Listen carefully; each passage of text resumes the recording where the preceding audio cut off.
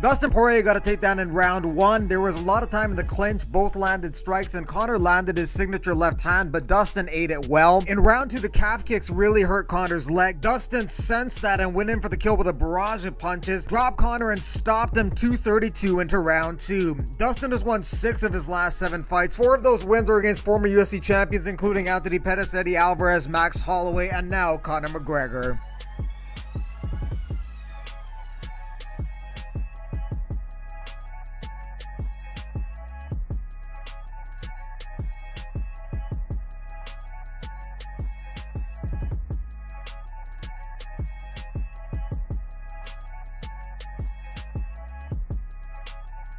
Hey, Conor, I got $10,000 for you. Cash!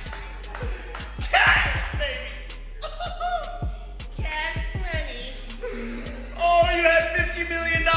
Michael Chandler had an incredible UFC debut, dropping Dan Hooker with a left hand and then TKOing him on the ground 230 into the fight. Joanne Calderwood picks up a unanimous decision over Jessica Ai. Mahmoud Muradov gets a 3rd round TKO over Andrew Sanchez. He has won 14 in a row.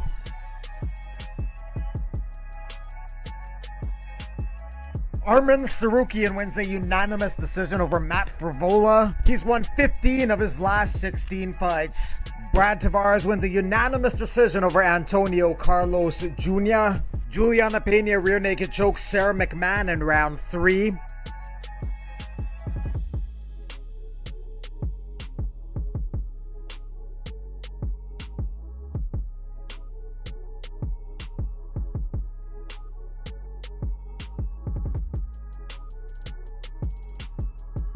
To be the quickest to sell Wolf tickets, fake news media were twittering about them bickering, but Dana White just got a cameo in Eminem's new video.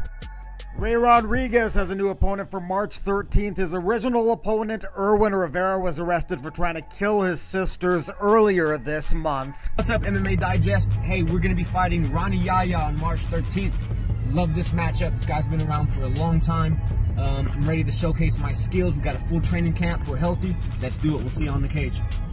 Luke Rockhold hasn't fought in over a year and a half, but he's still in the USADA testing pool.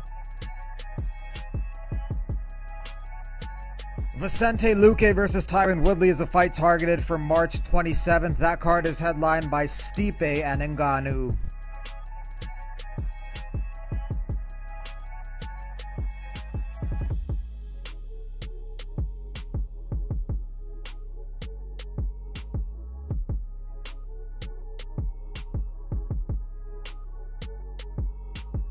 He pops this link up on Saturday. We'll arrest him. I will go guns a-blazing on this guy. So you had fond memories from your last time in Abu Dhabi with a great performance. What are you expecting from your trip this time? I expect